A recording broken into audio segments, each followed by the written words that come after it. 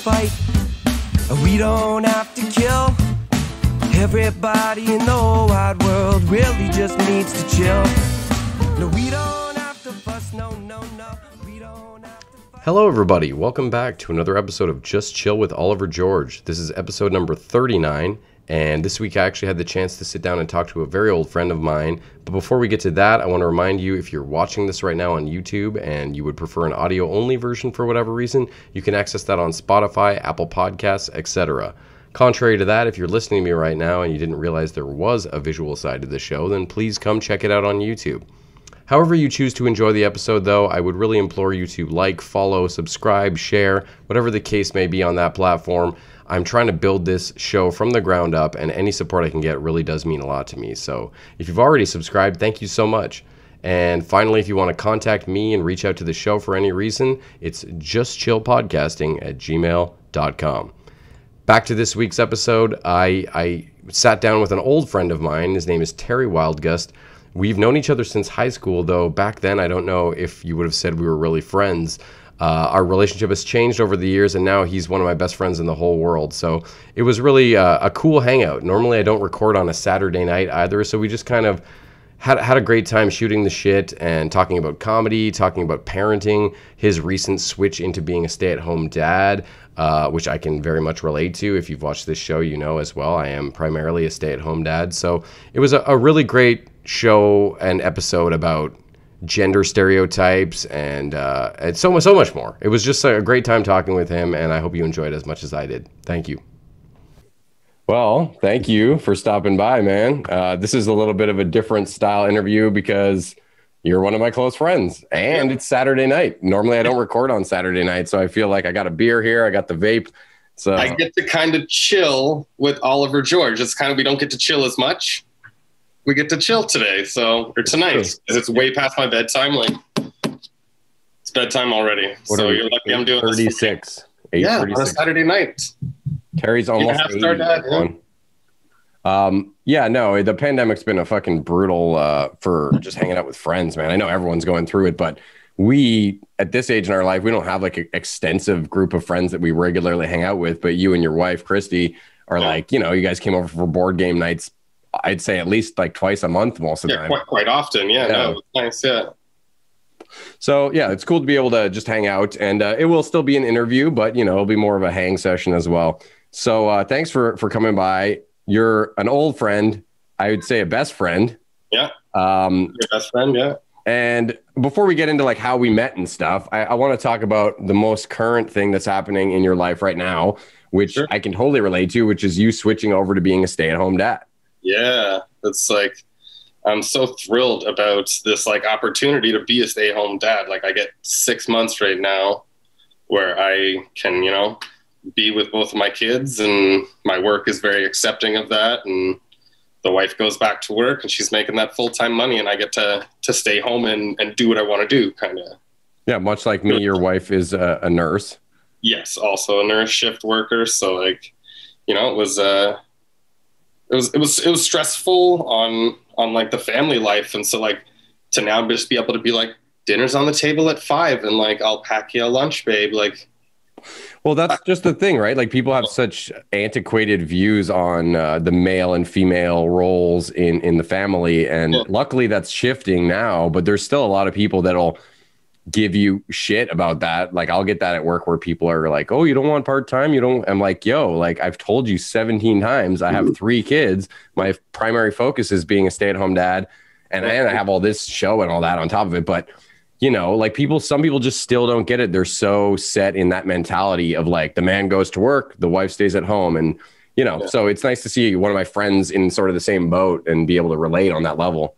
Yeah. Like my daycare provider just like can't fathom it. Can't believe that. Like, she's like, oh, like you want to stay home? I'm like, yeah, like I want to stay home. Like, I'm very excited. I'm like, but it's kind of like insulting the way they vibe it like that, because it feels like they're saying like, oh, are your testicles still intact? Like, and I'm like, I work very hard at my job, so I have no problem taking 6 months and working really hard at home as well. It's a full-time position. You have 3 kids. I got 2 kids. Like, it's not easy. Oh, it's crazy. It's so much work. Like by the end of the day, when I'm done with just the dad stuff, it takes a lot of energy to get myself to edit videos or work out or all the other shit I want to do, you know, let alone hobbies. I haven't played board games at all since the pandemic started, pretty much because partially we can't have people over, but just partially I don't have the energy and the time, especially with all the kids home from school now doing virtual school. And it's it's a whole other ball game, but people just still don't seem to wrap their head around it, some of them. And it gives me so much respect for all the women who have been in those roles, historically speaking. You know what I mean? Not only were guys, you know, seen as the one that should go to work, but a lot of the time those same guys also didn't value what their wives were doing at home as nearly as hard of work as what they were doing when they would go out the door, you know? Like it could also just be like simply financially, like to just look at it financially. Like we're going to pull my daughter out of daycare and I'm going to take care of the 2 kids, and the wife makes far more than I make as a registered nurse. And you know, like that's good money. Yeah. She's the breadwinner. She's bringing home the bacon, and I have no problem. I'm like very comfortable being here at home, raising the kids. And like, I still feel like I've done my work and I'm doing my work. But what's the transition been like for you? Because it's just like your first week of this now, right? Yeah, we definitely did it in like stages. So what I did is I did a week with the wife and myself and my son only, to kind of get like used to what she expects of me to do. You know, what she sleep trained him, and she's got all the routine. So I was like, show me all the tricks and trades and then I'll take over. And so like it was a week of just the 3 of us. And then, the wife went back to work. And so the next stage is kind of like just me and Toby, and Chloe still goes to daycare. And then at the end of the month, bam, real full-time, real dad, 2 kids, no breaks, starts. I'm not worried about you at all, though. I mean, anyone who follows you on Instagram, first of all, you have an amazing handle on Instagram, which is 3.5 star dad. Yeah, it was part of my comedy routine. Yeah, I'd give you at least 4 stars, though, personally. Well, it's a joke. I know. Yeah, but 5-star Dodge Grand Caravan type of dad. I'm like the 2002 Hyundai Accent of dads. Like, you know, I'll get you there and we'll crash, but you'll be fine. You'll walk it off. You know, I'm a good dad. But not only that, but I mean, the job you were doing prior to now that you're on this leave was sort of a stereotypically male job, you know? I mean, very hands-on, very physical. You were installing like garage doors and stuff like that, right? Yeah, so I work for Ram Overhead Door Systems Limited, or Les Ram Doors, and they work on garage doors, and I've been very fortunate to work for them for the last like 6 years. And yeah, so lifting up heavy garage door panels is a very physical job. One of my jokes is even included in it, where it's just like the guys in my industry have beards on their faces and cuts on their hands, and I go into like this whole like beard joke. And I remember this. Remember the beard joke? Yeah. Well, so we should mention that then. I'm probably going to be jumping all over the place here because it's all kind of ties together. But you've done stand-up a few times now. Intermittently, much like myself, but 4 times I've done stand-up. 4 times. So that's cool in itself because you did do the Yuck Yucks competition, the weird version that they did with the pandemic this year, which was, I guess, in September. Well, because here's what it was called. It was the Yuck Yucks presents Mike McDonald's comedy competition, spring, possibly fall, or summer, possibly fall. Like, it was a little wacky this year. It was really hard to get it all organized, and my life was very kind of chaotic at that point as well. So okay, well, actually, before we jump into that, let's just do your comedy path and trajectory. It kind of ties in, I think, because you, me, and our respective partners, we went to Just for Laughs a couple summers ago. Yeah. And that's a great memory for me. I loved that trip. Oh, absolutely. The one and only time I've actually been to JFL, but that was right before I was gearing up to launch this podcast. Yeah. We went to see Kyle Brownrigg. Yes, we did. Kyle Brownrigg. Who ended up being my first guest ever and is going to be on next week after this episode with Terry. So a bit of a spoiler there. Episode 40, big episode 40 is going to be Kyle Brownrigg. And you saw Nick Kroll while you were there as well. Yeah, I actually went up and talked to him for 2 seconds just to say that I did. They're during the filming of that John Doerr episode at the Just for Laughs Comedy Festival. Yeah, no, I remember that. That was awesome. So what I was going to ask you though is, did that, because I knew you had been to a couple shows before, you had come to some of my shows that I had done and stuff, but did that trip to JFL really like light a fire in you as far as like wanting to give it a shot more?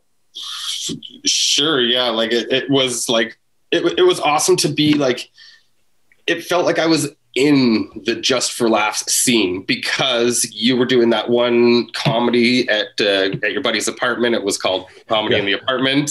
Show apartment. That was a fun show though. We drove to Montreal with like the intent of like watching you perform, and like, it's Just for Laughs festival, and it's all about comedy. So yes, it was like very alive in my mind that like, it's like comedy, like, man, like I could do this. And who else did we see just walking down the street? We saw two other famous people. We saw Anthony Anderson. Yeah. I don't know if I would call him like stand-up. I don't know if he does stand-up or not. He's a funny guy.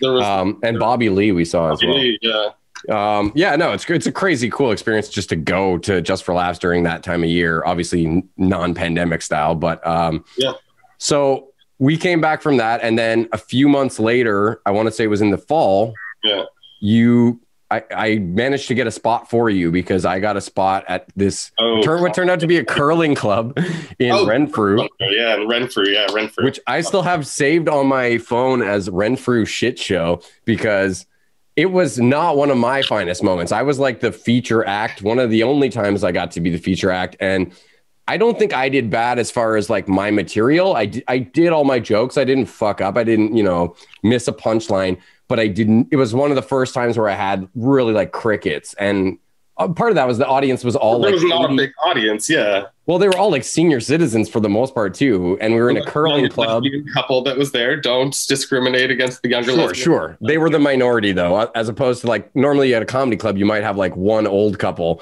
but this, I want to say everybody was like they were very rural. So they were like, a lot of the jokes were like right over their head. If it was how about the cowboy that did his stand-up comedy bit there? Do you remember? He was just stealing classic jokes. It was the joke that my father had told me, like when I was a child. Oh, are you drinking? No, I'm drinking Muskoka Craft.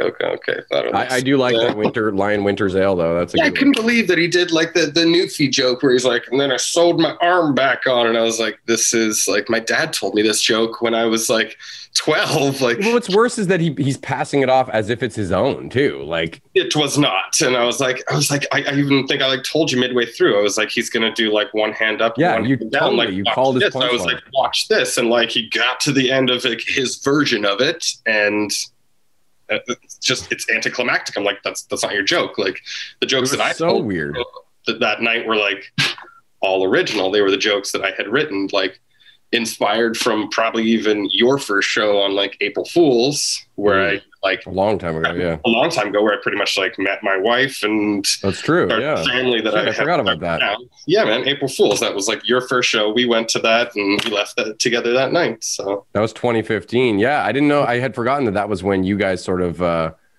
kindled your relationship. But anyways, back to the Renfrew thing, though. Yeah, that guy, I totally forgot about him. There was this guy wearing a giant cowboy hat, and he was like telling all your grandpa's jokes and trying to pass it off like he was this amazing stand-up comic that had made all these jokes. And he killed it, too. That was the fucking most annoying part. They were country folk. They were digging his cowboy outfit. He was handing out business card. I struggled so hard to find the business card. I still have it from that comedy show, along with the half card that says, like, what place are you going up in the lineup? Yeah. So nice. You kept I saved those little trinkets and stuff. And yeah. Who else was there? There was we drove up with Dylan Parker in my SUV. We were going to drive in your little Hyundai. I was like, why don't we take the thing with the heated seats, and ended up going down. No, I'm glad we took the ride. We also saw Tom Hills was there, I think. He was there. Georgia Silly was there. Tom Hills. Peter Saran, maybe? I don't remember. But I do remember it badly in my mind just because of, again, that guy went up, I think, right before me too, that cowboy guy, and he killed it with his stolen jokes. Right. And then I'm going up and kind of not getting the response I'm wanting, thinking like, hello, original shit here. Yeah, exactly. Want me to just get a joke book like a fucking Uncle John's bathroom reader? Is that what you guys want? Like, no. But anyways, For, They can't all be amazing. yeah, the unintentional boner or whatever it is. Yeah, I just did a few silly songs like I normally do, but it's stuff that had up to that point pretty much, I wouldn't say like destroyed every time, but it had always gotten a positive response from an audience. And I did the furry song, which was like new at the time too. And I felt like the old people didn't really grasp what furries were. So as soon as like the whole premise is out the window, then like doesn't matter. Your punchlines don't even matter anymore, because if they're not on board with the concept, then you're fucked. But there I am still trying to fill my 15, 20 minutes or whatever, and I have to play it. So it was, I know this to anyone listening who's a comic, this probably sounds like, yeah, okay, you bombed or you did shitty or whatever, as if that's such a normal thing. But I don't do a lot of stand-up. I've done a lot over the years, but I've never been Mr. Regular. So whenever I have gone, I've usually prepared my shit like crazy. I usually have the guitar, which gets people on your side. Some people call it a cheat, whatever, if you're actually good at singing. But I haven't had a lot of those experiences. And I'm not saying that to sound cocky or like super talented or whatever, but a set list and then like you. Yeah, I prep really hard. I go and then I won't do stand up again for like 2 months sometimes or whatever it is. And, but you can be sure when I come back again, I'll have a bunch of new jokes and they'll be well rehearsed for the most part. So that was the closest I've ever come to bombing, where it was definitely a weird experience. But anyways, God, this is supposed to be about you. We could talk about me bombing. I could tell you about like bombing. You did not bomb. That was my last show. I don't think you were there for that. No, but the Renfrew show was your first show. And before we pass on from that, I did want to say that I got you like 5-6 minutes or whatever. I asked the lady like, hey, I got a buddy. Is it cool if he really wants to try? Because you had been talking about it. You did this thing where like board game nights and dinner parties and shit for like months. You were basically doing stand-up. You just didn't want to take that plunge. And like, I would be like, hey man, just sign up on the 15th to Yuck Yucks. Like, I don't have an email. Or like, you find every excuse. It's true. But like, look, like it took until the comedy competition, the Yuck Yucks competition, for me to like get back onto Facebook and get on Instagram. Cause they're like, you need to advertise. You need have a presence. You need to say, Thierry Wildgust is performing at Yuck Yucks at such and such a time, and bring a guest. And there were things that I had to do to be in the competition, and I wanted to be in the competition, and you finally had that motivation. And I like promoted myself. I was like, look at me, 3.5-star dad, because that was part of my bit. I introduced myself. Hey, I'm Thierry Wildgust. You can find me on Facebook. It's really fun to stalk people, or like go look at me on Instagram at 3.5-star dad. It's like it's my crash rating. Like I'd say the hand I joke and No, it's nice that you work that in because it is a good Instagram handle. But at the Renfrew show, I knew from when you went up and I saw it, because I had never really seen you do it in front of anybody but just us at board game night. And it wasn't a huge crowd or whatever, like we already talked about. But nevertheless, I was really impressed with just like how the natural like stand-up comic things that you had about you that I don't even think I have about me. Not to say all your material was perfect or anything but no, there was dead dog jokes, I'm pretty sure, in there that like I thought that was funny actually. And like they're jokes, like But you powered through. That's the thing, is like a lot of people, especially their first time ever doing stand-up, because you had some jokes that got no laughs. But instead of bombing or freezing up or whatever, I circled around the table. Yeah, you just fucking look at my notes, and then it was right back out. And I was like, they don't like this, like hit them with something else. And it did feel it did feel a little natural, like. Yeah, you had like a natural public speaking aspect to you. You sort of paced the floor like a lot of comics do. You didn't seem afraid of the audience, I guess is the easiest way to put it in a nutshell, which I think is not true of a lot of comics, even that are like well established. I've like Kyle's a good example. I talked to him and I remember saying like, oh, when does that anxiety shit go away? And he's like, oh, dude, it never goes away. Like I still get that, but you honestly seemed kind of fearless. And I think that's one of the reasons I've always wanted you to keep going, is because sure, your material, like anyone's, can use work and development, but you have that knack for just, I don't know what it is, man. It's just this stage presence that I think if you stick at it, you definitely will have a real shot, No, I'm hoping to kind of like stick with it and maybe do another comedy competition or something like that. Cause like I did bomb on my second performance. So like my first performance, I remember coming up and being like, dude, you made it. Like that was awesome. And you did so well. And I was like really, really happy. And I did make it through third place. We should tell people it's like the audience vote. the audience vote. Yeah. But I would say being in the audience that night, even if let's just say third place had been also judged by the judges, I think you still had that on lock.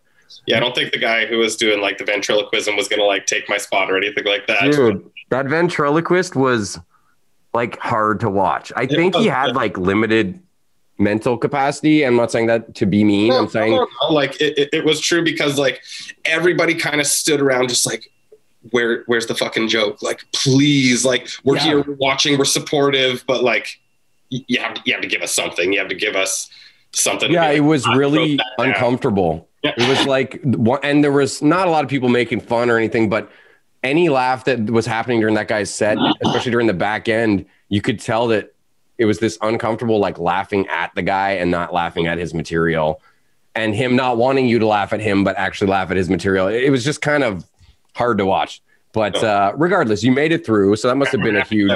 I got my 3D photo that they put online. So like, if you really look real hard, you could probably find me on the internet other than like instant Facebook. Yeah. But no, that would have been your third time ever doing stand-up comedy. So Correct. To make it through a local comedy competition through the preliminary rounds, that's got to feel pretty fucking cool. It did. And like, you can't like ignore the fact that like I was also going through like a like life-altering family situation at that exact moment. Yeah.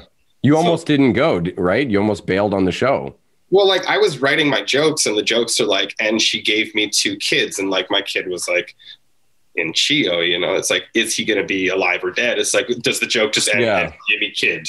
And I like, sad, and you're like, or kids. And you're like, yeah. Oh man, that's real dark times. Yeah, it was real dark times. So that's again, why I wrote notes, but I knew it was going to jump around because this all intersects with each other. But, so, you know, explain in your own words, of course, this was your experience you went through, but we were there with you guys being close friends. I remember last summer, you guys were expecting your second child and you actually had different fears going in than what ended up being the actual heart surgery. Yeah, he was going to need heart surgery pretty much as soon as he came out. So Chio kind of knew that he was coming and they were ready to deal with this like heart condition that they had followed and said, you know, things will be fine. We'll do this little heart surgery and things will be okay. And he ended up having like a traumatic birth and he spent the first like 15 days of his life at Chio before we could actually take him home. And it was really hard because like I was like busting routines like in the delivery room with my wife with this pink microphone in preparation for doing my comedy competition. So I'm like dropping jokes and trying to be funny. Like nobody's finding it funny, especially my wife who's delivering our like child. And but you're trying to lighten the mood maybe or yeah, but like, you know, take your mind off it. Like it was just life. Like life was kind of like normal. It was like, yeah, you know, he's going to have his heart surgery. Things will be fine. And I can do my comedy competition. And then it was like, shit really hit the fan. Yeah. Birth. He has HIE. He's got brain damage. Like, well, and strangely enough, the heart thing didn't even end up being a problem, right? The day of the surgery, they did an additional X-ray and came in and said, like, we're not doing it. It's not as bad as we thought. It's doing what it needs to do. It looks fine. Like to do the surgery it wouldn't have been worth it. Like you don't want to have to cut open a brand new baby. No, of course. That's just so fucked because I remember us stressing for you guys about this heart thing. And then all of a sudden there was like this brief window of like, oh, he's not going to need the heart surgery anymore. And then everything else happens, which was completely out of left field. So yeah, I mean, and like you can't plan for that. And like even like the more that we find out, it's not good news, but like it's news. It's like I was trying to like write a joke about it and be like, you know how terrible like it is when Bell's like, you know, we'll give you your window where your technician will show up. It'll be from Monday to Wednesday between 8 and 4. I hope that works for you. And you're like, well, that doesn't. And they're like, here's your kid back. And you're like, oh, great. What's wrong? And they're like, we don't know. We'll get back to you in 9 to 18. And I'm like, weeks. And they're like, months. And I was like, oh man, like months. Like you have to wait 18 months to figure out like how he's going to progress. And they're like, oh no. You live in Canada. We did the most expensive genetic testing that they can do provided by Chio and all the stuff there. And so he's got a rare genetic mutation and it's going to give him. And I know the other night You were like, making some X-Men joke about this. I did make an X-Men joke where it was like the doctor comes in and they're like, oh, like it's not from the mother and it's not from the father. It's this weird genetic mutation, and it's like and they're like, it will more than likely cause like autism or like ADHD and like things like this. I'm like, Less enthusiastic theme song. It's funny, but you're not getting good news. It's yeah. No, but that's very admirable that with such a heavy situation, you're trying to find the humor. And I remember the other night you were telling me some jokes that about your son and some of his issues, and you were doing it in a way that you were worried, like, will some people find this like offensive or whatever? Like, he has a job as a doorstop at Baskin and Robbins. Like, this is a joke that I'm working on, and like, it's offensive. It's super harsh, but like, really, what's a baby going to do? They're going to sit there and they're going to be a doorstop, and like, people try and bring him in, and you're like, no, that's Toby. He works at Baskin and Robbins. Like, other people, opportunity hirer. Like, we just can't find a visor in baby size. Like.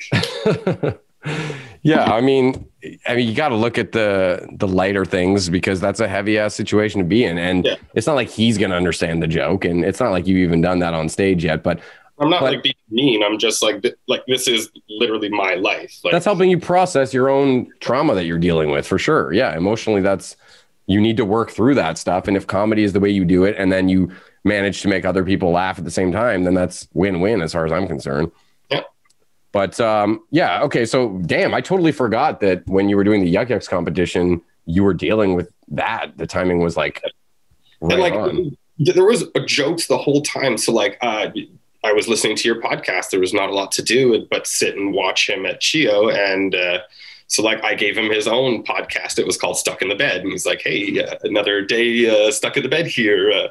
I got the nurse, and they'd write their name on the wall, so we'd say nurse whatever Kelly. We'll use example is here today. And it's like, I'd like to thank our sponsors today, and you name off whatever it says on breathing apparatus, and so we always just kept it light. Like it's very heavy. So well, and especially with what you were saying about how a lot of it is. This longevity thing where you're not going to have all the answers all at once. It's going to be sort of drip fed to you, and you kind of have to keep rolling with the punches. So it's nice to see you guys already trying to adapt to that. And your kid looks cute as hell, and he looks happy, like, don't take a real good look at his head. He's got like the torticollis or something like that. His head's a little squashed. The flat head at the back. Yeah, but a lot of babies get that though. From like had a traumatic birth. He was taken out with the forceps or whatever. And traumatic birth. So, but we do all this physio. We were really happy that I'm fortunate enough that now I get to go do the physio with him. So we just got a crash mat today, like a big like gymnastics mat, and we do all this physio, and it's nice that I get to kind of be involved. And like, of course, I'm taking over for these 6 months. Like, it's going to be really important. We've had great progress in his neck and his muscle tone, which is one of the issues he's got. Yeah, his torso area, right? The neck and the head and neck and stuff like that. Like, you want your baby to be able to like hold the neck up, and they should be able to look left and look right. And right now he's just kind of like stuck over at the right. Like the flat spot doesn't help. Yeah. He's also true, it's like just kind of instantly goes back. Yeah. Or but that's like where so much comedy comes from, is from these like dark, stressful emotional periods that people go through. So yeah, I really hope that the pandemic's over soon and you can get on stage with some of this stuff as he continues to develop, because you're going to keep getting curveballs, I'm sure, with his health stuff. But I think he's got a really great dad, and I think that you guys are going to be just fine. Well, not to say he doesn't have a good mom, but you know what I mean. I'm happy to see you. But it's me right now. It's like mom is a frontline worker. She's a registered nurse. She's out there. She's doing her job, and I feel like very honored that I get to kind of stay home. The global pandemic did not treat me well. I had to be like 38 years old and decided I'd go seek counseling, and it's stressful to have, 2 kids. And well, this also kind of ties into our friendship and just going back before we were like really friends, is that I would say that you Okay, so to tell everybody, we knew each other in high school, but you were a few years older than me, and we had a couple mutual friends, and you were a guy I bought weed off of mainly. That was when I was in grade 9. It was like I discovered weed, and then all of a sudden I just wanted weed all the time, and I was getting like allowance from my parents. I didn't have a fucking job. I was like 13. So I was, taking my $10 vacuuming allowance or whatever, and that would go pretty quick. So in my mind, I was like, hey, what's wrong? This guy like has weed. I want to give him money, but you're like, this motherfucker keeps coming to buy 5 pieces, like $5 mini half grams. And at one point, our mutual friend told me that if I asked you for a 5-piece again, you would like bust my face in or something like that. Yeah, I mean, like, yeah, that's high school, man. Like, no, I'm not trying to make you seem like a dick. I was more going to tie all this into, and correct me if I'm wrong, but I would say that you had like a machismo vibe, which I think was very common in the late 90s, early 2000s. There wasn't as much acceptance to males being sensitive or stay-at-home dads. All this kind of ties together, like to be a younger brother, to be like kind of like a shorter kid, like you do what you can to like stand out. You try and be cool and act tough a little bit. Yeah. So, but I mean, I feel like you've changed in drastic ways. Like you had mentioned going to counseling, and I feel like you're starting to really open up to that more sensitive side of yourself, and not having to, be that man's man or whatever vibe you had when you were younger. Yeah. So like I can remember this will like really put me on the spot. Like I remember just listening to Tracy Chapman's Fast Car driving into work, and just for some reason just like start like crying and stuff. And it's like, dude, like you need to like sort yourself out. That's some shit. Yeah.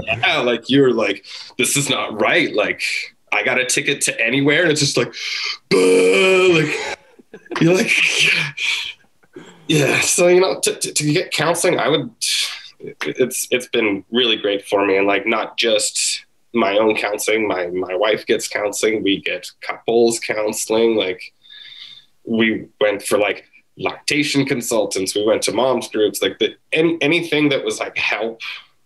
I probably was down for it. Like, therapy is super healthy, and a lot of people don't want to engage with it because there's, this vibe that if you go to therapy, you must be crazy or something. And some people, I'm sure, are in that point where they're bordering on crazy, but there's plenty of healthy people that go to therapy too, just to learn new mental, I guess, tricks, for lack of a better word, to, alleviate anxiety or whatever your particular depression, whatever your struggle may be. Notes written on the fridge. It's like how to like ask a question. Like I've been asking the question wrong for the last 6 years with my wife, right? Oh, you mean like, yeah, you always have to phrase it from your perspective of like, when you do this, it makes me feel, as opposed to being like, hey, why do you do that? Like, and always putting the blame. Yeah, exactly. That's huge. Yeah.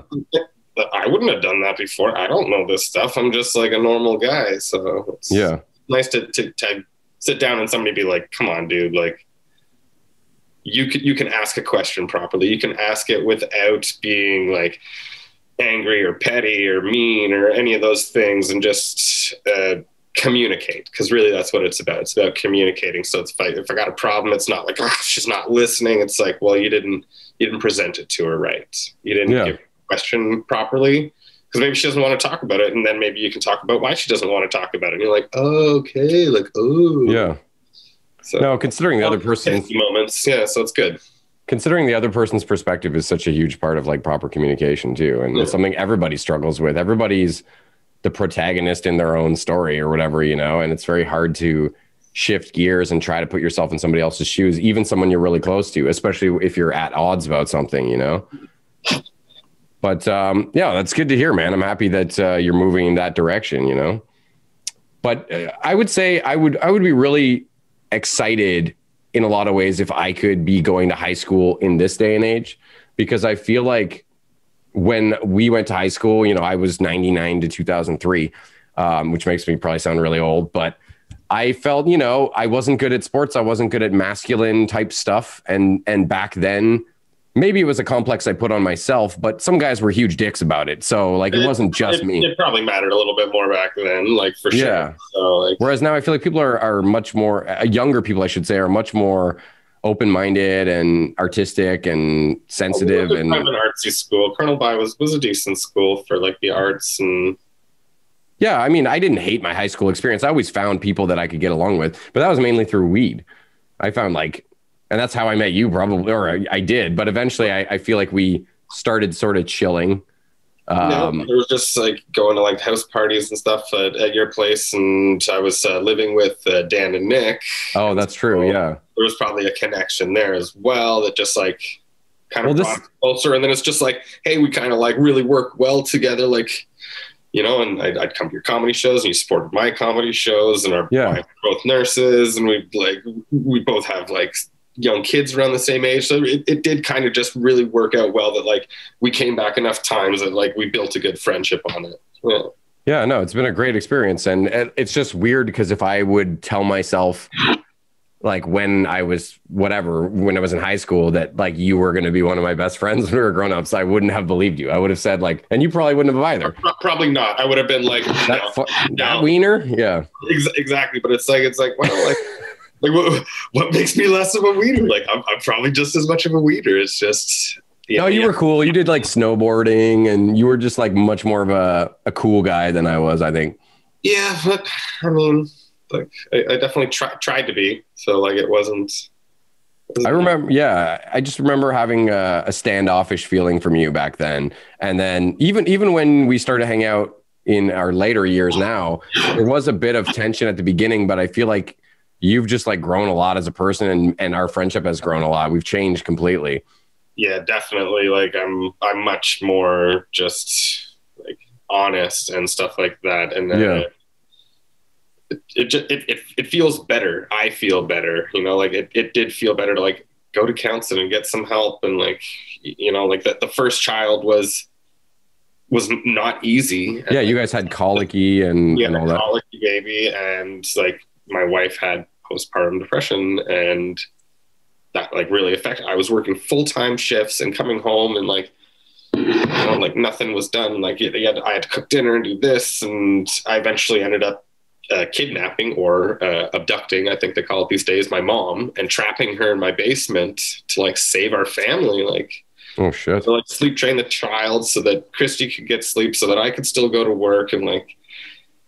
You know, it's insane. Honestly, people who don't have kids don't know what it's like. I mean, I didn't have a colicky baby, but even with that, I've still found newborns. It's so hard, man. Like two people trying to get as much sleep as they can, alternating to the point where you barely see each other. And you're like, are we even friends? Like, are we even like communicating? Because I feel like we're just shift workers being like, hey, Carl, or whatever, you know, like, and then you give them the chair and you go sleep. I don't know. It's fucking crazy. And I can only imagine with a baby who's crying all the time from colic that it's got to be like it was awful. Like I kept recordings of it on my phone to be like to remind us to like not have another kid too quick, not because they say like, oh, like you forget it and stuff. I was like, we will not forget this. Like, it was constant, and it literally drove her to madness, and you know it put a big strain on our family. And as I said, like I genuinely kidnapped my own mother and locked her in the basement so that like I could still go to work and our family could still survive, you know? So. I'm hoping you didn't genuinely kidnap her where you like put a bag over her head and threw her in a van.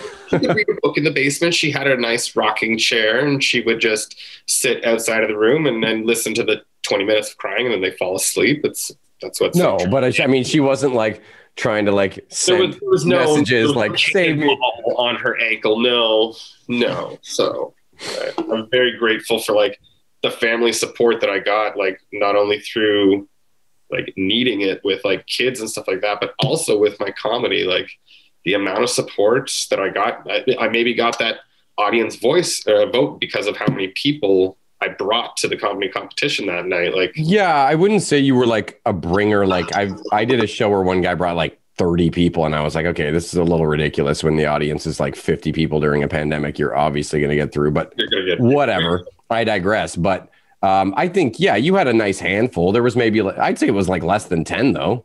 It wasn't that crazy. Yeah, it's not like I like. You didn't like load the house or anything. I didn't buy the house or whatever. You just said there. Like. No, you did a good set. And that's another thing I would say, besides you having sort of a natural stage presence. And I think a lot of the things that are important in comedy, you also, and don't go into this if you don't want to go into this, but your like big closer was Yeah. And can we discuss this or no? Like, Go for it. Yeah. Like I said. so Terry invited his wife's sister and brother to come. They were front row center. Yeah. And I don't remember the joke exactly. I just remember that it was about breasts and about. Yeah. Like, oh yes. like, And your daughter seeing mommy change or something. seeing Right? mommy change, seeing the boobies, and she was a complete narc, and she is always just like telling people what we say. I was like, oh, mommy has nice boobies. Mommy has nice boobies. So she tells people, she goes, oh, Auntie Beth, mommy has nice boobies. And I think the closer was like, I'm so glad I never told this little narc, Chloe, my daughter, that it's actually Auntie Beth that has the nice boobies, because she would just think back like, oops. And still, I think this is the only other time that I've actually said the joke out loud, because like, well, no, that's what I mean. I couldn't believe you said it.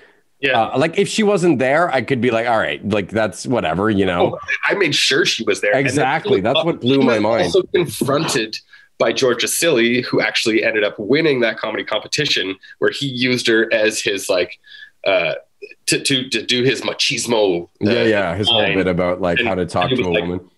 Bitch, and he just like stared at her like, that's front row though. You get in the front row. I know, but like she really kind of like stepped it up and then took one for the team and came to the show and didn't know it was going to happen. She had no idea you were going to say that to her either.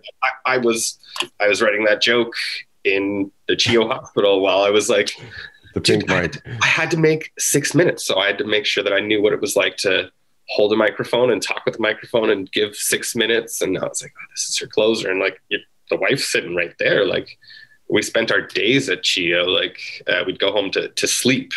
Oh, so Christy knew you were going to do the joke?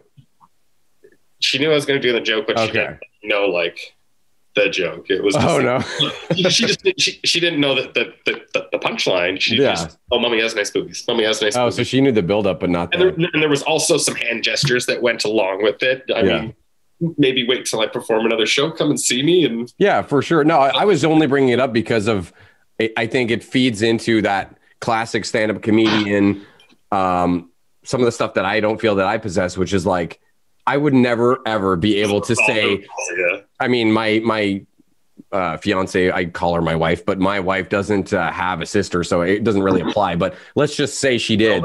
I would never be able to say a joke about her boobs, or her sister's boobs rather, while her sister is like right there staring at it. So I don't know. It just gives you this, I don't know, gunpowder on stage or something. Like I feel like you're like kind of a loaded cannon, and I think that people respond well to that in comedy. And I did and you have to hold on to that joke, and it's like, as I said, like that's only like the second time that I really like bring it out and like talk about it, because it's the host who took the microphone. He's like, oh my God, this guy is like preparing for his divorce. Like, I can't believe he just said that. Like, you don't say that stuff. Well, I almost didn't want to bring it up here because I don't want to like. No, but like, I wanted to get the shock value. I wanted to like make the joke that like. No, I just mean if Beth watches this or Gloria. Chloe goes up to Christy and goes, Auntie Beth has nice boobies. And it's just like, I would be dead, because that means that I said that, like, you know?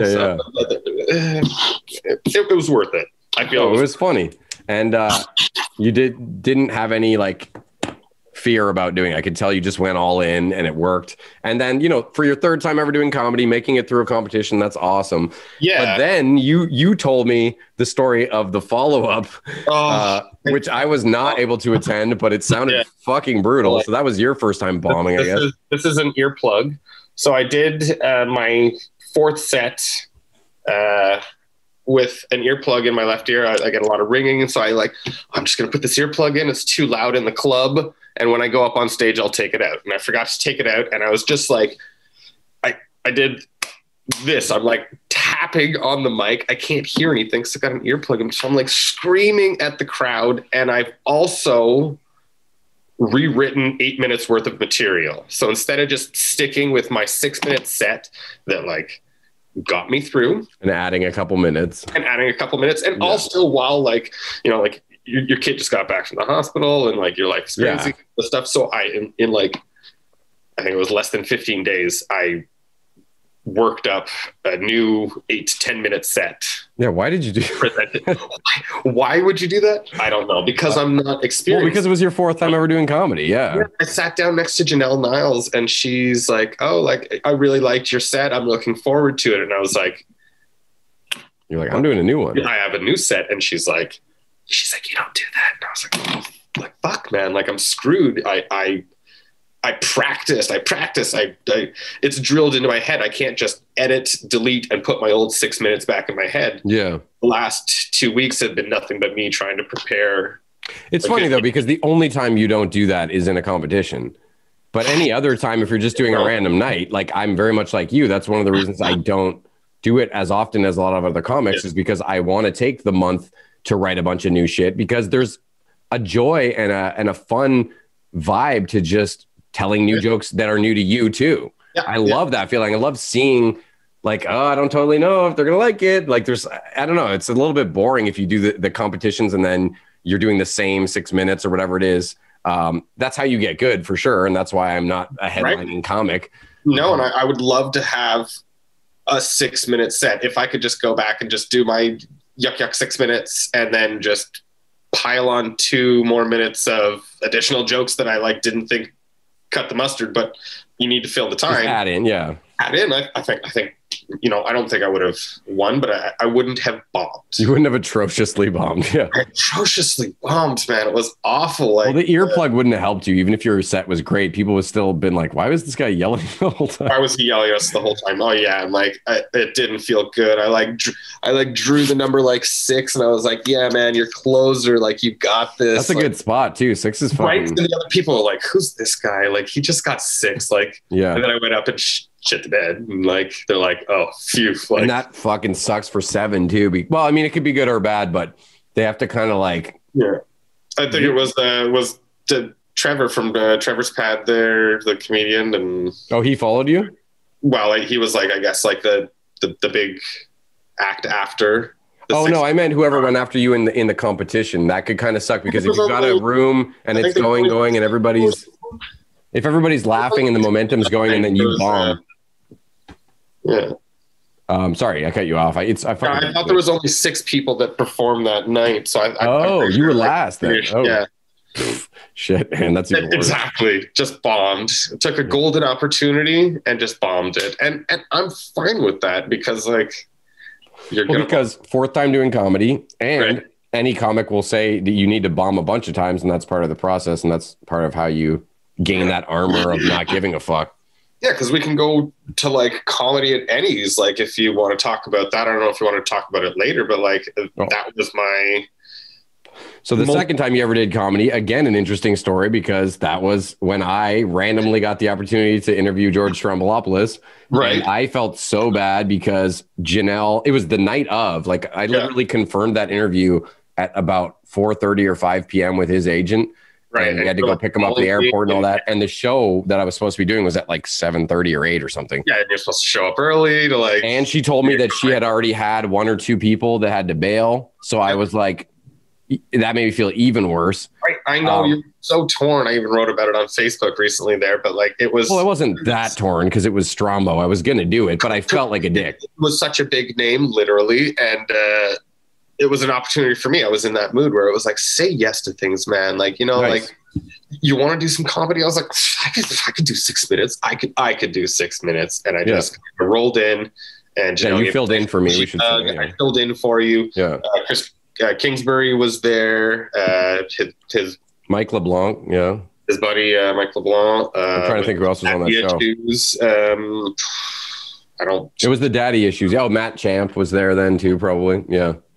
It's it was a really, really nice experience. I don't think I killed the room or anything like that, but I enjoyed, sitting with the comics, talking with the comics outside, being able to do 6 minutes of comedy and stand up and perform. And not suck. I was doing you kind of solid. I was like, oh man, don't let Oliver feel bad. You're the type of person that's oh, I feel bad that I confirmed with Janelle, and you're like, you did. And I think you gave a nice filler. Yeah. George. But that was such a nice solution. I was so glad that you did it, because I remember being like, okay, now Janelle won't be mad at me, and I'm helping Terry get a spot. Oh yeah. No, we weren't really experience. Yeah. Yeah, man. No, we should say again, Eddie's is such a great place if you're in Ottawa post pandemic. I'm sure they'll still keep doing the show there. I hope so. It's a very small diner with great food, and it's kind of like a hallway almost, but it's cozy, and it's like just enough people when it's full. Yeah, they've always like stuck to like their COVID protocols and whatever the city says to do, they've been doing and everything like that to stay open and keep comedy kind of going in Ottawa. So like, shout out to Janelle again. I will say though, I never went to any of the COVID shows there, and I would, not to shit on them, but I would imagine it's got to be like barely any audience then, because but like, wouldn't that be nice to be like full house tonight? And you're like, we had 12 people, like full house, and like you could advertise it as full house. You know, we had true couple, and they came. Although during a pandemic, full house is probably not something you want to advertise, right? It's like, you know, if you're like, it's about following the capacity guidelines. It's about following the hand washing orders and the plexiglass and the masks and yeah. So it's like really.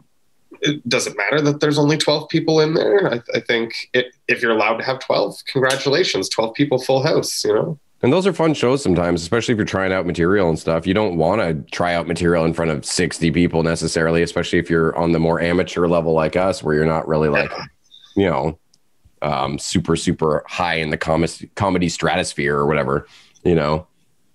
Even to this day, I don't feel like, I watch myself calling myself a comedian. Like I will, because I feel like I've earned it because I've done enough shows and I've had enough good gigs and I've not bombed very often. And I've had like, you know, a lot of positive experience where I was like, okay, I can call myself a comedian, but I recognize that I'm in no way a professional comedian. I'm not even really a headliner. Like it's I have so much respect for people who do this shit for a living and they can do like a 45-minute set and fucking destroy. Yeah. I still enjoy being in the audience more than I enjoy being on stage, because there's nothing like a pro just laying it down. Yeah, no, I've really like enjoyed all the kind of like comedy that I've been involved in and been able to witness, whether it's you performing or whether it's, you know, like Michael Lipschitz. Like, here's a good one. I don't know if you remember this one, the Crumb Club. Crumb Club? The Crumb Club in his basement. Oh shit! Oh my god! Thank you. I totally forgot about this. So like, this was Paul Crummy. Yeah, and it was, I think, in Barhaven or something. Well, like Michael Lipschitz Lipschitz made it out that night, and like, oh my god, Jamie Villeneuve. You were hiding in the back corner on that comfy couch, and yeah, and this up, yeah. Oh my god! It went from the Crumb Club to the. Okay, no. We got to preface this by explaining a little bit. So Paul Crummy, local comedian. I don't know if he still does it or not. I haven't talked to the guy in years, but a few years ago, he invited me to perform he was like, I'm going to do a comedy show in my laundry room. And this was pre-pandemic. This wasn't like, oh, we need to because there's no clubs. This was like trying to be that weird alternative. What? You know? But I got to say the setup was actually decent. It was. You know, you could sit as many people as like Eddie's. And yeah, absolutely. And like, yeah, that was probably probably a 12-person full house. Like it was nice. Like, I mean, but there was drama that night because did not perform. Well, okay. Yeah. I went and sat up in the back in that sweet spot and everybody was having a good time. And there was a couple of older, like, I don't want to say cougars, but like that age range of like, correct, yeah. Like some named Judy or I can't remember, but it was fucking hilarious. Just like the randomness of the whole thing definitely did make it funny. Like I understood why, once I got there, why the laundry room thing was funny, because he actually put up a nice sign and it kind of looked like you were in a comedy club and you had to remind yourself like, wait, I'm in someone's fucking laundry room right now. Oh yeah. Like there's a big, huge silver furnace like right next to him. It's like, put a blanket. You forgot because it felt like a comedy club as soon as the show was going. Like he had good comics and it was comfortable. And we were drunk, so it was like a comedy club. I feel like I need to bring it back up, the one where we were at the apartment and the Just for Laughs where you did your set there. And I remember just going up after the show was over and just grabbing the mic and just kind of pulling up my phone and telling jokes and just like. And no one was paying attention to you. Nobody was paying attention to me. They're all. It wasn't plugged in or anything. It wasn't plugged in or anything, but I just picked up the mic and I wanted to like see. And you came by and you're like, you could have probably asked him to do 5 minutes do 5 minutes. And I kind of read the jokes off of my phone. And it would have been like the first time I did comedy. So and you weren't quite there yet. And I remember doing the same thing at the Crumb Club down in the basement. It was just like, oh, like everybody's leaving. And I just like kind of like stood where the mic was and tried to like look this way. Yeah. And like be like, oh, okay, well, visualize the experience. To do comedy, to look out at the 12 people and tell them your jokes. But that's the as well. The best advice to anybody who thinks that they want to try stand-up is go watch a bunch of stand-up, because it's not like watching a stand-up special on Netflix in a big theater with like 5,000 people. When you start going to clubs that are like 40 people in the audience or whatever it might be, there's an intimacy about it that's really alluring, and seductive if you're that kind of person that you're already kind of thinking about, oh, that'd be fun, or I've watched stand up my whole life and I've always really enjoyed it. Yeah. Once you go to enough live shows, you'll also see enough shitty people that you're like, I could have done better than that. Right. Not like I'm great, but I could do better than that guy did. Yeah, you remember at that Montreal show, that guy was just horrible. He was just sexist, like terrible jokes. And like I could have just stood up on stage and told one of my family related jokes, and it might have like gotten a laugh or something. But yo, dude, that guy was so uncomfortable. I'm not going to say his name because I personally don't remember, but that guy went on right after me. He was like the actual headliner. And I should say, when you said JFL show at the apartment, was in no way connected to Just for Laughs. No. I got these fun like reboot pins. And Matt Shuri, he's got another fun one was. Do you remember how upset you got at me when I was like, "Oh, it's the Three Little Ducks and Launchpad McQuack," and you're like, "You can remember Launchpad McQuack, but you can't remember Huey, Louie, and Dewey." And I was like, really? "Sorry, dude. Like, you're so much a good nerd in that way." Like, that's like remembering that the dog from Frasier was Eddie, but not remembering any of the cast members from Frasier. Like Neil, I think. No, it's Niles. I think the skinny one was Neil. Yeah. Yeah. No, that was that fucking headliner though. It's good when you see stuff you really don't like, and not just because I don't think he didn't do well, like it was crickets, but also I just remember being like, wow, I never want to be this kind of comic. He basically told only sexual jokes for until I think his very last joke, he did some joke about an animal, I can't remember, but it was all just like locker room douchebaggery that you could tell he had done in a bunch of really like male clubs where it had gone off well. Yeah, but like, it was so weird to watch this guy do a set that he's expecting to kill, I guess, much like my Renfrew fucking show. But it was just like, I don't know how you can still keep the engine going when you're saying all this demeaning, super fucking horrible shit about women. And like, I don't know, it was just fucking gross. Like, even as a guy with a bit of that, I grew up with some of that humor, so I can appreciate, especially if it's a well-written joke, I can appreciate some of that dickish humor to an extent. But like, how you can keep laying down joke after joke when people are looking at you like you just raped someone based on like how uncomfortable you're making everybody. Like, his jokes would start like, when you like wiping your dick off on the chick's lips or something, They would like literally, those were like his lead-ins, not to be gross now, but it was very phallic. Well, no good follow-up either. They weren't funny, but it was just fucking mind-blowing to me that someone could go on and not see like what a fucking asshole you sound like right now. But then apparently some of the girls we came with, they said that he was being just as much of a dick. Like when they were out having smokes, he was being super, hey lady. He called her a broad or something. He was just one of those fucking guys, But anyways.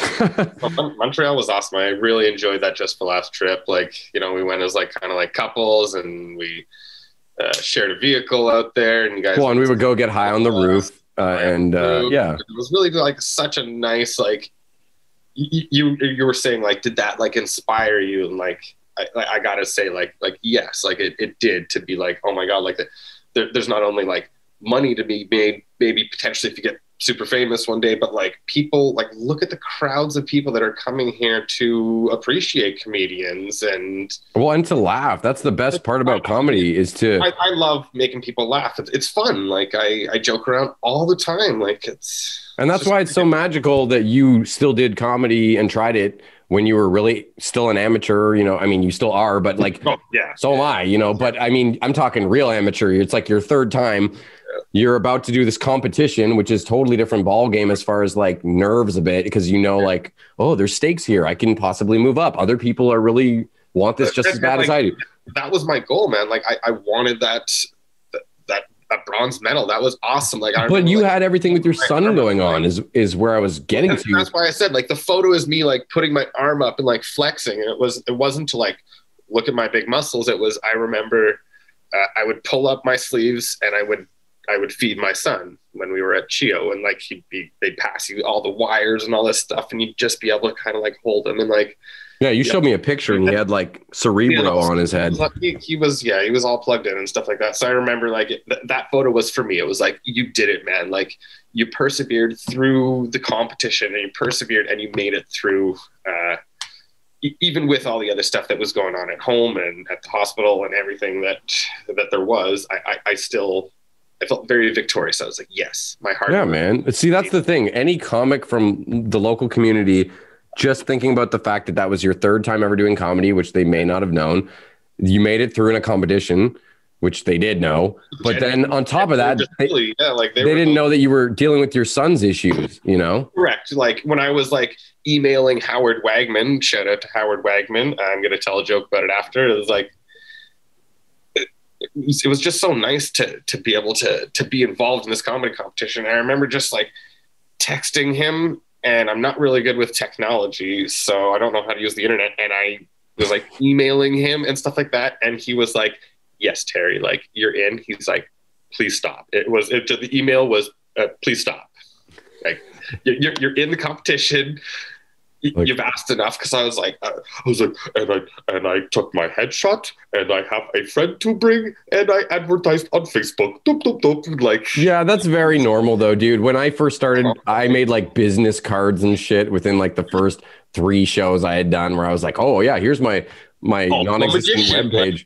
Yeah, dude, that's cute though. And that's like, I hate when people shit on that, because it's like, here's someone who's so stoked to be getting into comedy, and then you have these like grizzled veterans that are like, oh God, I remember when I was that happy. And the balance is somewhere in the middle, in my opinion. Like, obviously you can't be that idiot for the whole time thinking that you're just like, well, I guess I'm on my way to Hollywood because I did 3 sets. But the opposite end of that spectrum is so fucking depressing. The people who haven't made it and they've been at it for too long, respectively speaking, at least as far as where they thought they would be after that long. And those people are so bitter and shitty and they hate the new people the most. That's what I got a lot when I first started comedy, was I came out as this like artsy musical fucking guy just having fun. And the clubs and the audiences loved it. But a lot of the comics I met resented the shit out of me, because they're like, oh, you barely practice this. Oh yeah, fuck you. You're like, that lucky shot, you know, like that kind of shit. And I just got a vibe, not everyone, mind you, but I got a vibe that like that whole fucking hierarchy, you need to work up your way, which is true, but you don't have to be a dick about it. You know what I mean? That's the caveat there, is like, of course you have to work your way up the comedic ladder, and you're not just gonna, you know, jump to the superstar level. But yeah, for the people who are like more experienced to not remember that in themselves when they started, and that enthusiasm, that boisterousness, like, that's so sad to me, because you've truly lost sight. We're both kind of like, we're not both, but like where you're like, I don't know when my next comedy competition is. It's kind of like, well, that's everyone right now. I would like to, and I like the idea of it, and I like going up on stage and doing it. But like, I'm a full-time dad now. It doesn't mean that I'm not writing down jokes. Yeah, that's the important part. Keep writing. Right? Yeah, like I'm writing it all down, and if another Mike McDonald's Yuck Yucks comedy competition comes up and I feel like entering and feel like I can maybe get another bronze medal or maybe a silver or something like that, like, go out there and perform again, I think that would be a lot of fun.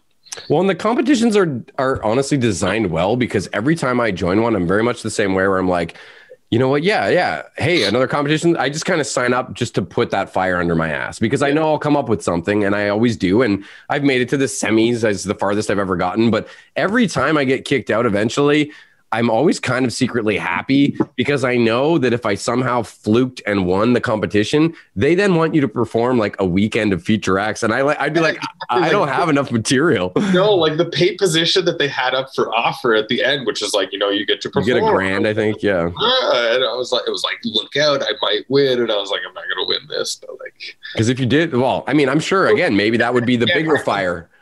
Yeah, I did want to be out of the competition. Like, you know, what was on my plate. Like, I was just dealing with all the Chio and stuff like that. And like, it's like, come on, man. Like, But you're still the guy who got on the plane to go to war. You just were hoping you'd get shot in the leg and sent home. and sent back home. Absolutely. But like, I put on that nice brave face and I put my helmet on and I went out there. Which is huge. The fact that, anyways, I know we've talked about this a lot, but it's to me very cool. And the long-winded point I was actually trying to get to when we were talking about how we like making people laugh, as most comedians I think would, is that while you're dealing with that shit with your son, forcing yourself to persevere, maybe distracting yourself to some degree to have another avenue for your brain to just be like, let's fucking do this tonight and not think about this heavy chio, like my son's in this horrible health condition, whatever. Absolutely. But what about all the people in the audience? You don't know which one of them might be going through not the same, but some fucked up, maybe their dad just died, maybe, whatever the case may be. Like, I would love to just put like hashtag counseling, hashtag like therapist, hashtag like lactation consultant, like hashtag lip and tongue tie, like go get the help if you need the help. Like if that would be like a great takeaway from people is to get help. It works, ask for help. It's not weakness. Like who cares about those gender stereotypes, like crying in the car to Tracy Chapman. And it's like, that's just fine. It's just something for me to talk with Jeff about on one of my counseling things. Another Jeff that was a counselor, I'm just rambling here, was the spiritual counseling that we got at CHIO. Was definitely for me, but like it was like night and day. It was like we were saying prayers for Toby to, be happy and healthy and for the surgery and stuff like that. And the next morning, like you asked, they did the x-rays and he didn't need the surgery. So it's like, damn. Fuck, like, would you like him baptized? I was like, you got it, Jeff. Like, to make that connection, I felt really good at CHIO. The wife wanted to leave and I wanted to stay because she's like, I can take care of him. And I was like, you take care of him. Like, it was such a scary point in your life where. Are you a religious dude? I not to go off on a tangent, but particularly. But you were raised maybe Catholic. Yeah, we would go to church every Christmas, and we would do the midnight mass, and I'm baptized, and it's all just kind of. I have faith, and there's no problem with faith of like really any sort. So like just believing in a higher something. Yeah, life is like. Christy isn't even all that religious, and she was like, oh, like I want to be there, and she would be involved in the prayers, and like you would feel something. I definitely felt something when the prayers would be being said by their spiritual counselor Jeff at CHIO. Is just like it was really nice to have somebody say the words that like you're just thinking or that you can't think of, and then you just feel them. I'm totally grateful for to have CHIO in Ottawa here and to have been lucky enough that like they were kind of like ready for him. Like CHIO was like, yeah, he's got his heart problem. And then they're like, holy fuck. Like, all the other stuff that ended up happening. He was surrounded by so many doctors, like right away. So it was dude, man, I can't even imagine what that was like going through that. It was awful. Like, and Christy, like, cause I remember you like texted or something. You were like, oh, like congratulations. Cause Christy didn't know what was going on. Like, yeah, she put a picture up on Facebook or something that seemed like positive or something. She gave birth. Yeah. Like, I'm talking with like my pink microphone. I'm telling jokes and like baby comes out and they're like, cut the cord, fucking cut the cord. And I'm like, cut the cord. And I like look down at like Christy.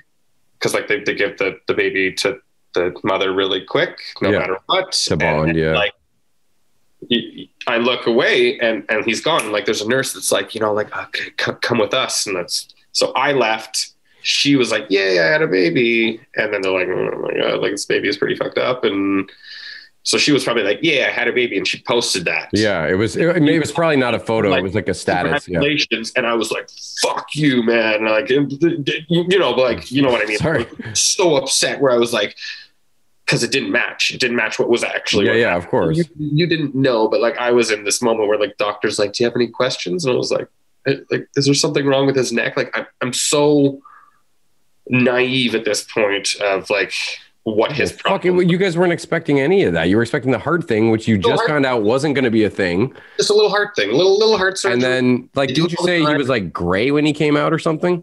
So, like, my daughter was an APGAR scale 10. So, like, that's like the color. It's based on everything, how well they're breathing, crying. Oh, okay. It's a quick way to be like, is that baby alive? Like the health spectrum. Hero would be like, just dead. And he was getting like 1s. I think he made it up to like 5. Oh, Jesus. Like one is not good. Like, yeah, of course. It was holy fuck. Very, very dark time where like I just sat there in the chair, like 15 feet away, and just cried for like 10 hours till they like put them all back together and stuck enough tubes and wires in to keep him alive. And as I said, his podcast was stuck in the bed. So they put him on a little ice bath bed to protect his brain. So that was his like first 3 days, and he was like stuck in the bed. Like we got Alice today, and he's stuck in the bed, and he had like helmets and stuff and breathing tubes, and the feedings I said were so like complicated. I'd like feed him, and then it's like, oh, you didn't give him enough, and then like shove the rest down his nose. It's so hard to watch, man. Fuck, man. No, you guys came really one night. We had the gazebo set up in the backyard, and you guys came and played board games outside with us. And it was like, I want to say you guys were on like a break. Like you had the kid, it had been a few days, and you guys were on, they were like, go leave for a bit, like get some fucking rest or whatever. And you guys came and hung out. And I remember you breaking down that night too, you know, and you were trying to get fucked up instead, which I think a lot of people would do in that situation. Just try to abuse substances to alleviate the pain. Yeah, absolutely. But it really, in the end, it brought out what needed to come out, like you said, much like the Tracy Chapman song. I need to look up that song now. I'm not familiar with that song. What is it called? Fast car, driving fast. Everybody in the world knows this song, Oliver. Unfortunately, I know the give me one. Yeah. You get a fast car. I got a ticket to anywhere. Oh shit, I do know that song. Yeah, okay. Decision. It was like, yeah, I just didn't know what it was called. Shit, that's a great song. Actually, like, it's a job and like takes care of it. It's just like, you're killing me here. So. But that's like, speaking of your machismo youth, though, that's like the least masculine thing, crying to a Tracy Chapman song. And that's why I feel like I needed to share it, that it's like, that's okay. Of course. That's and beautiful. Like, that's to show up on time, but take 5 minutes because I am machismo to kind of like clear the tears. Yeah, gather yourself. Take a good breath and put your mask on and go to work, because you still have to go to work. But like, I'm allowed to be sad. I'm allowed to let it affect me. And, you know, like, who knows why it affected me? Maybe it was, you know, like really feeling bad about my son, or like worried about my like marriage and our house and my job. You had so much stress in your life at the moment. I had never been like really laid off. And with COVID, I got laid off. And it was like the first time that I wasn't working. Doing, and I'm very, I like doing stuff. I like being physical. I was in kitchens for like 15 years of my life. So it's, you stand, you work, you earn your check. And sort of militaristic.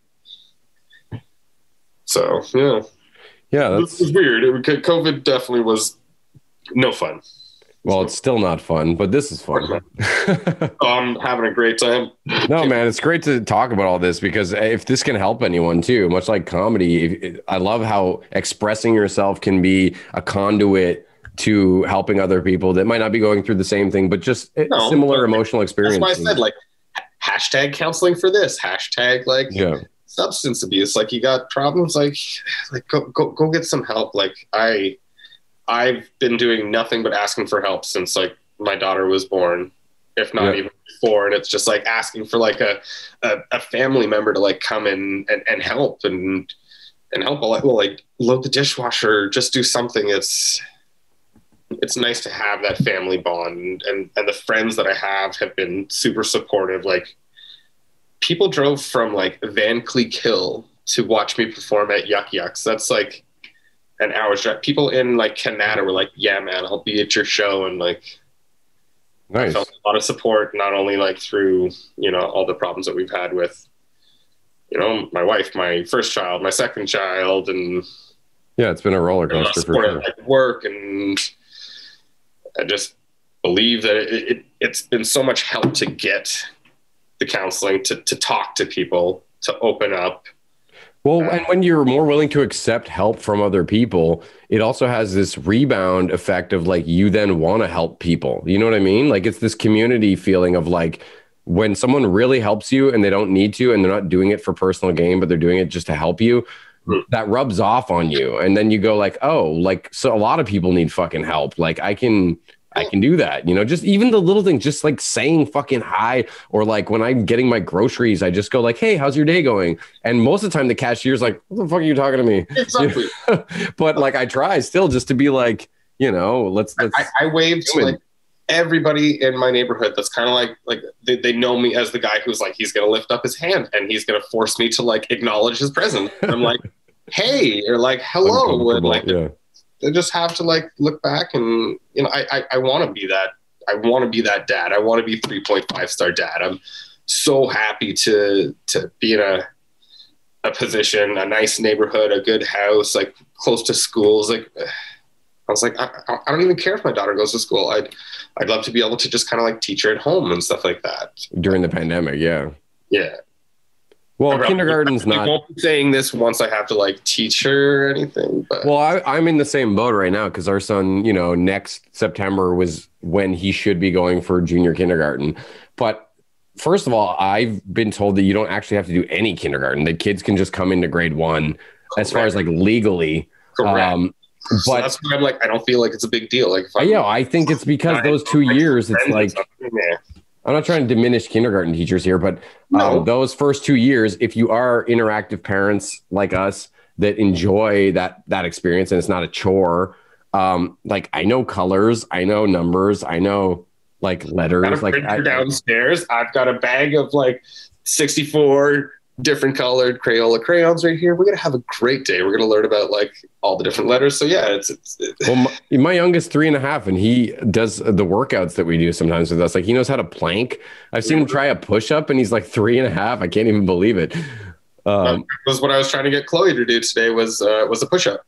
Still just a modified one, just like from of course, yeah, and stuff like that. But we got this crash mat to do Toby's physio, and you know, it's 4 big sections. I said, you get the red one, he gets the yellow and the blue, and I'll take the green one. And we all kind of like did a little exercise and some family physio. Speaking of gender roles and all that, I like that you said modified push-up and you didn't say girl push-up, because there's so many girls who could kick the shit out of me. And they would have called it girl push-ups in Colonel By. It was said, oh, do your girl push-ups. That was a part of the time that we were living in too. Correct. And like, there's nothing wrong with just saying modified push-up. It's modified. Well, it's just interesting to look too and to acknowledge, like, wow, that is kind of fucked that everybody just said girl push-up, even though there's plenty of girls who are super fit and plenty of guys who can not even get out of bed in the morning. You know, I could like do a pull-up. Maybe you're like, I can't do a pull-up. Like, yeah, exactly. Or something from Amazon, but I can't do a pull-up. Like, yeah. Okay, we'll do a girl pull-up then. Like, no, I still can't do that. What is that? I don't know if that's a thing. No, but that's what I'm saying. You could say that to the guy who can't do a pull-up and he's still fucked, you know? So it's just, I'm happy that some of that language is changing because, like, it's about time, you know? The same thing with the stay-at-home dad. Like, it's just weird that so many things you just accept as at face value as being normal, you get a little bit of perspective and then you go like, wow, that's ridiculous that, you know, things have those kind of labels just attached. No, like because I have to now kind of like rewire my daughter's brain a bit. I think that our daycare, she is like fantastic. It is a private daycare. It is my daughter and the daycare provider's granddaughter. That's it. Or like maybe Luca comes. So like that's the son. And so it's 3 kids. And so like it's a very tight as it should be during the pandemic. Correct. Yeah. I don't know, man. We're really lucky that she's so close, but she did give her kind of these old school kind of values where she's like, oh, you know, daddy goes to work and pink is for girls and pink is for girls. So we're going to have to rewrite this because she just flipped it right away. I said, mommy's going back to work. We've been prepping her. Mommy's going back to work. Daddy's going to be here. Daddy's going to take care of you. And she goes, okay, so daddy, you're mommy now. Interesting. Right. So now I'm going to have to deal with that where I'm just going to have to be like, oh, we have a good one that we use as an example all the time is The Incredibles. In The Incredibles, Elastigirl gets to go be out in the public face, and she gets to save the train, and she's the superhero. That's true. And Yeah.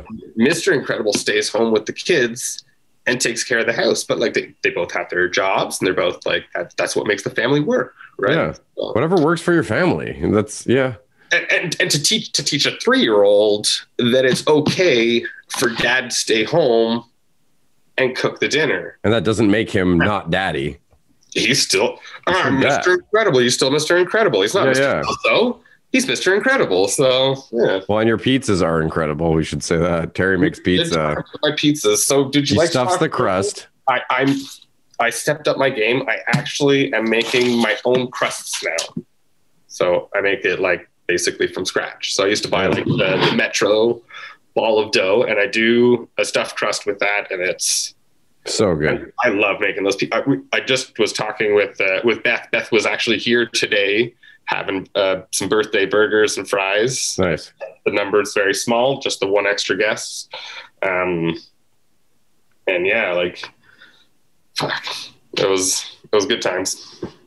You guys had pizza? Is that what you're... Well, sorry. The thing about the pizza was, I know, I forgot. She was like going through her phone, and she's like, "Oh, did you know that you can search for things?" So she could just put Chloe, and it would show up pictures of her and Chloe on her phone. And I was like, "Oh, that's right. I did that with my phone, and I typed in the word pizza on my phone, and it just gave me this like littered screen of just all the pizzas that I've made. You know, the custom ones for you guys, where it's just like no cheese, no meats, and stuff like that. Wait, I don't eat meat.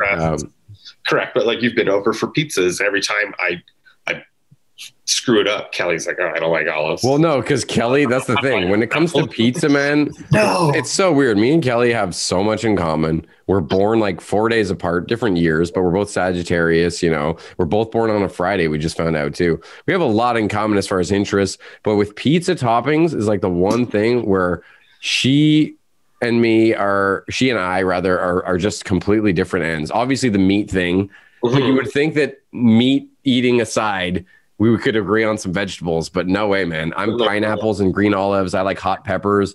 She likes mushrooms, which unless they're magical, I'm not usually a fan.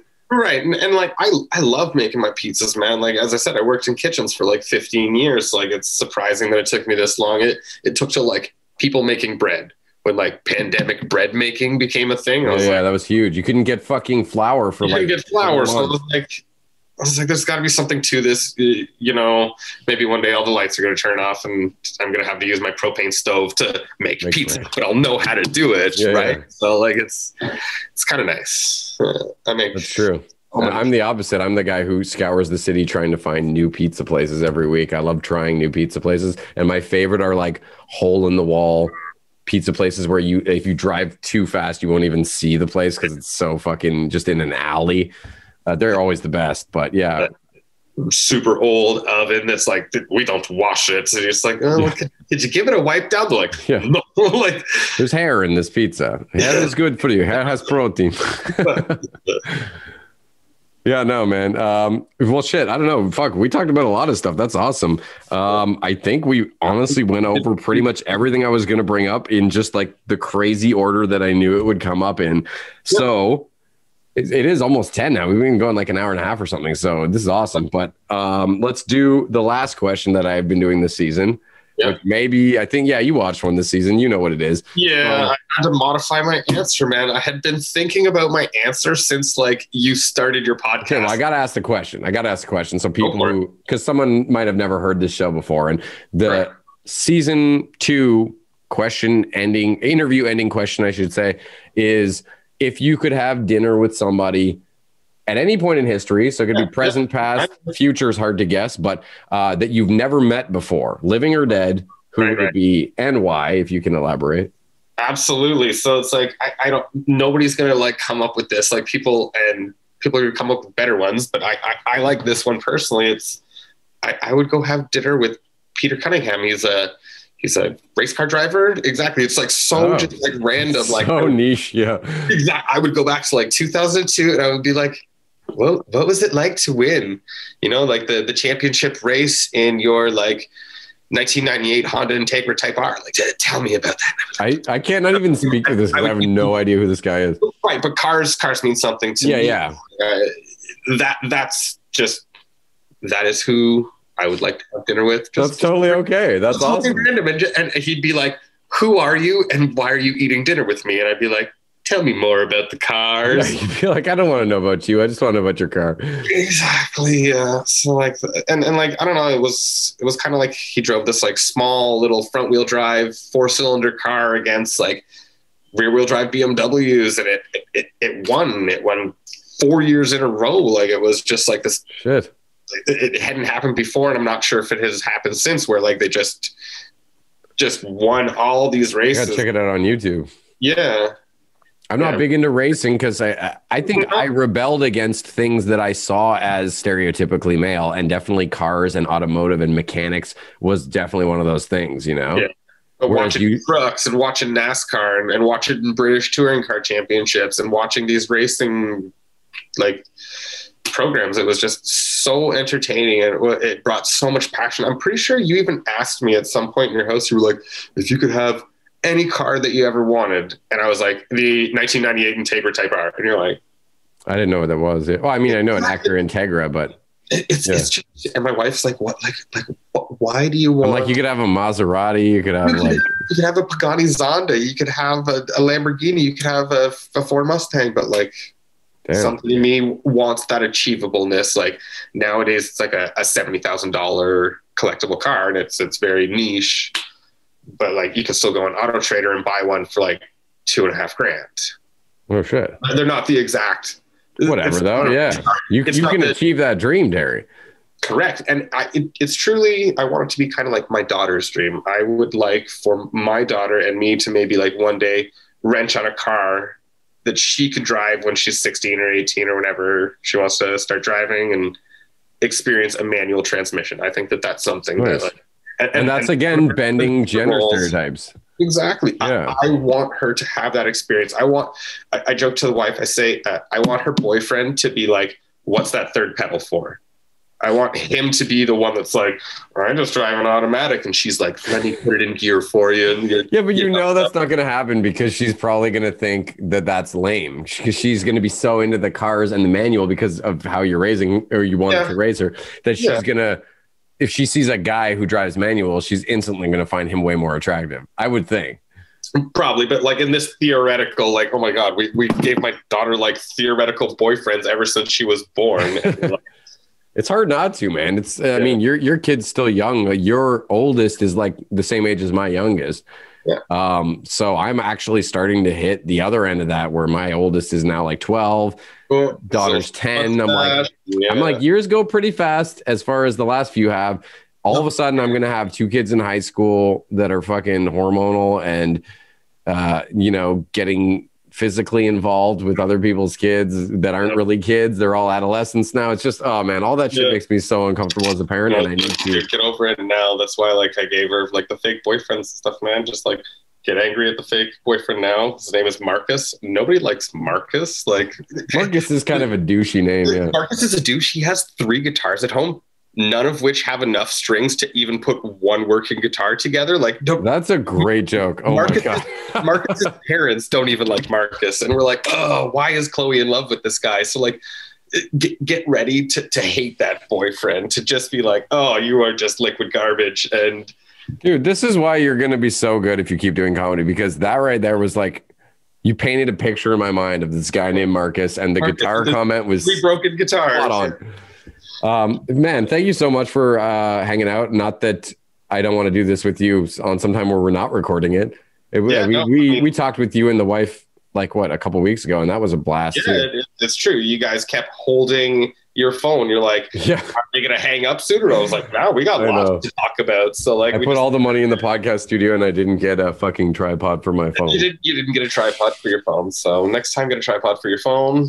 And yeah, man, this has been so much fun. I'm really, really happy that you let me on with only having done like 4 comedy shows. And dude, I never ever wanted this show to be about that, because I started with a bunch of comics on this show just because I wanted people I knew would be interesting, that wouldn't be afraid of a microphone and have, cool stories to tell.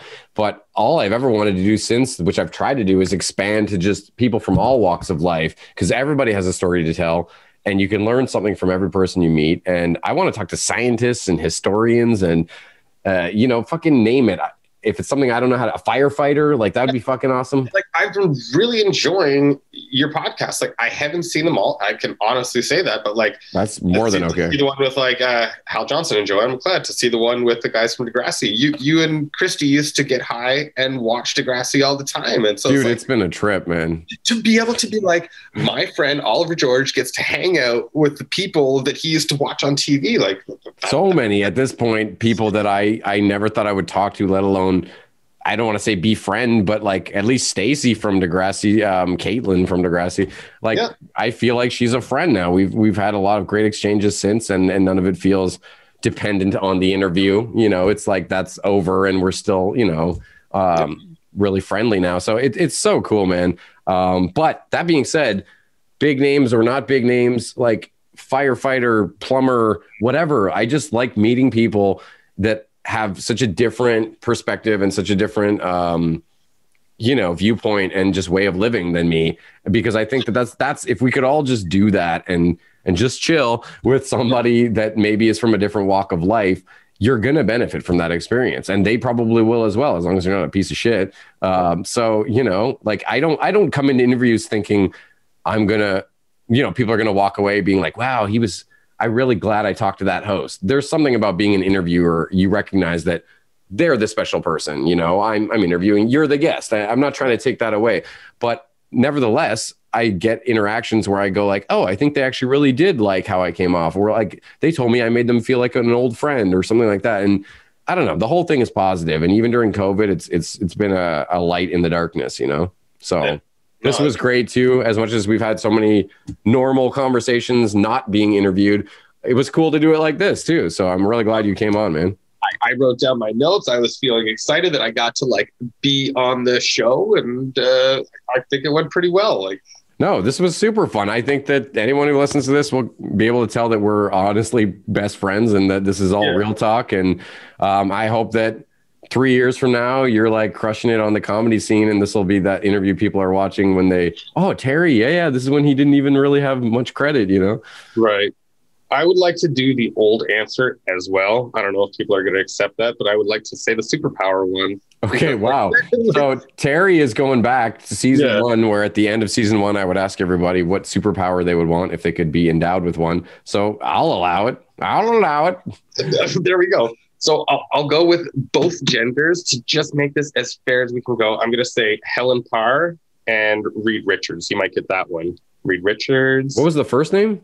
Helen Parr. Who's Helen Parr? Helen Parr is Elastigirl, and Mr. Okay. Reed Richards. So I would like stretch powers. Like it just seems like it'd be like incredibly convenient. You could, you know, squirm to the side and dodge bullets. You could reach out real far and punch somebody. You could turn your finger into key and like unlock a door. Turn yourself into a parachute.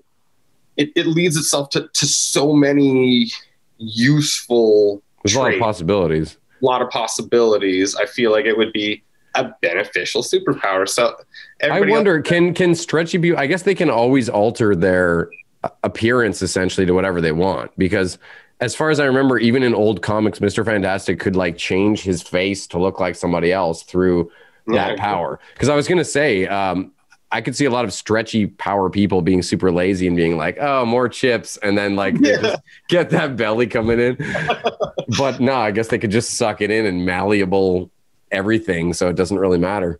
That's a cool answer, though. I don't know that we ever got that before. Everyone's going to make the dick joke, though. Like, oh, you want to add a couple inches or whatever. But I didn't say it. You know that's low hanging fruit. Yeah, it's true. I said it. I chose to not say it. I said finger as a key, and I said parachute.